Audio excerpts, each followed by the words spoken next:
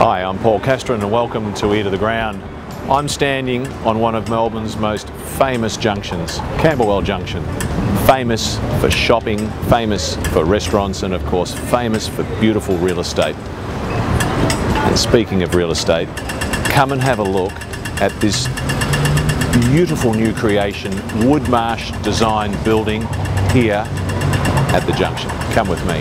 There is not another building like this one around. It's got a beautiful pool, a cinema, and when you come in and look at the entrance foyer, it is Hollywood. It is absolutely fantastic. You might be mistaken for thinking you're in an art gallery. This is not an art gallery.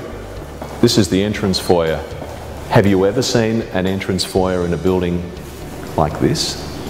Any resident in this building, whether you own a 1, 2, 3 bedroom apartment or even a penthouse, you're all welcome to use this magnificent function room. So you can have a dinner party here for probably 20 people, I'd say you'd count around here. It's beautifully furnished. If you want to function or have people over and have guests, just book it with the concierge. There's a bar area here, a wet bar and a full bathroom facility, and all these magnificent furnishings. It's a standout.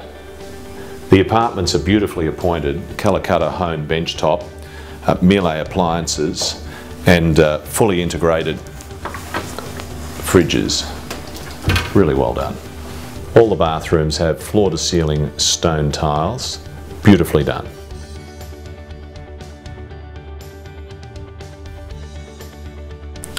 Even though the Rivoli is just around the corner, you probably will never go because all the residents in this building have access to their own cinema.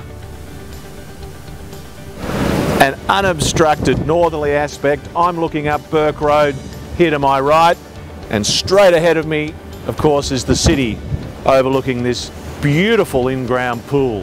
What a place to be. This is Hollywood. Barbecue, tables and chairs on this beautiful terrace and a magnificent view. This is living. What an exquisite building. Hope you've enjoyed a sneak peek here of Ariel. If you're interested, go to the Castron Gilbert website and check it out. Thanks for watching Ear to the Ground.